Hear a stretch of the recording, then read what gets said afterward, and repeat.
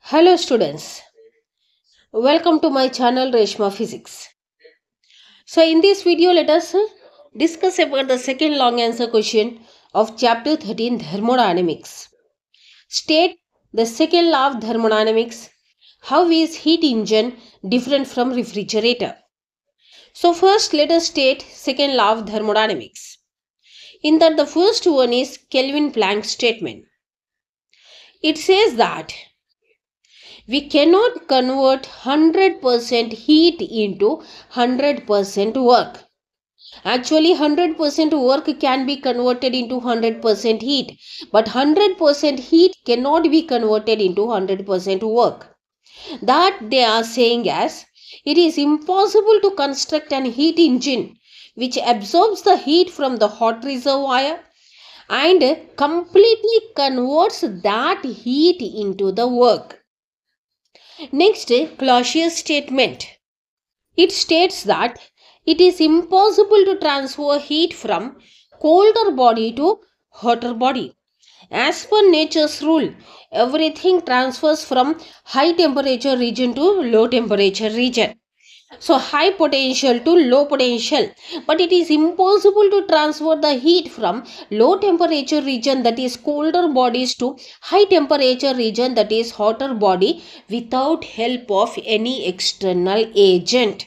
The best example for this is our refrigerators. So in refrigerator, heat is transferred from colder body to the surroundings, that is hotter body, but with the help of external agent. Here external agent is nothing but the electric current. Now let us discuss about the differences between heat engine and refrigerator. So heat engine converts heat into work. Refrigerator is the reverse of that of the heat engine. Now I did a small video to explain the heat engine and refrigerator. Just watch it. Differences between heat engine and refrigerator. Okay. So now heat engine converts heat into work. Right? Okay. Now this is hot reservoir. Okay. Now let this be working substance. As working substance, we are considering 1 gram mole of ideal gas. 1 gram mole of ideal gas. Right? Now, let this be cold reservoir, or we call it as sink also. This as source. Now, source is maintained at temperature T1 and cold reservoir or sink is maintained at temperature T2. In case of heat engines, the working substance absorbs the heat Q1 from source or hot reservoir. It absorbs Q1 heat. Right? Now converts some heat into work, and the remaining heat is rejected to the sink. Here absorbed, rejected to the sink, and that rejected heat is Q2. So this is the way how the heat engine works. But by seeing this, we can understand that 100% of heat cannot be converted into 100% of work. So 100% of heat cannot be converted into 100% work.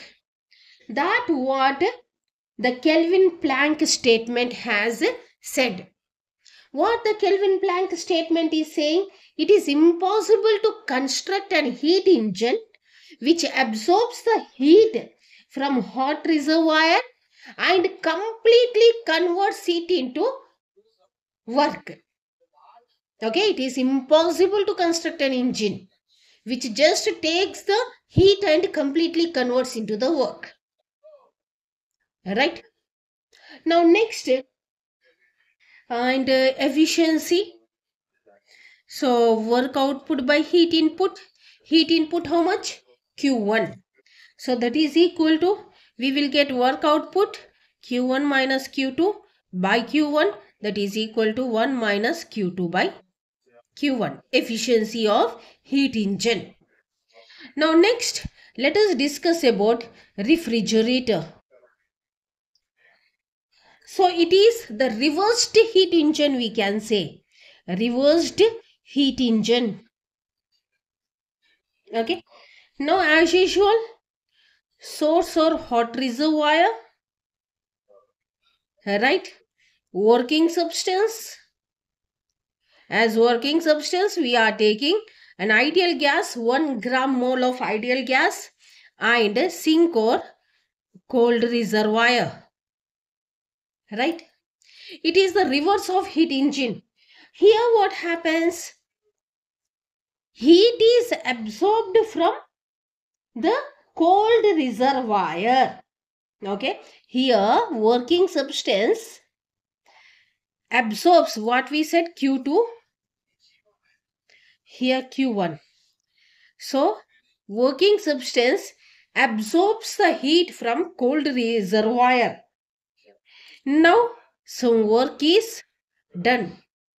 Okay, converted into work. Now next, the remaining heat is rejected to the hot reservoir. Here the input heat is Q2, output is Q1. Q2 is absorbed from the sink and Q2 is rejected to the source. So Clausius statement says that it is impossible to transfer heat from cold reservoir to hot reservoir without help of external agent.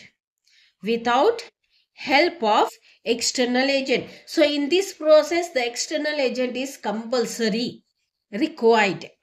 So in case of refrigerator, external agent is nothing but the electric current which you are using. Right? So compulsory, if external agent is present, only this process undergoes. If not, it is impossible to transfer heat from cold to hot reservoir without an aid of external agent.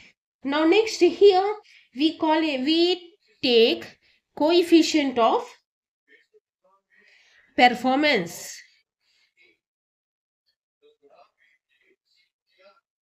Coefficient of performance. Coefficient of performance is nothing but 1 by efficiency. Right? Reciprocal of efficiency. So what is the efficiency formula? Work output by, what is here, heat input? Q2. Here we wrote Q1, but here Q2. So what we will write? Alpha equal to Q2 by W. Right? That is equal to Q2 by Q1 minus Q2.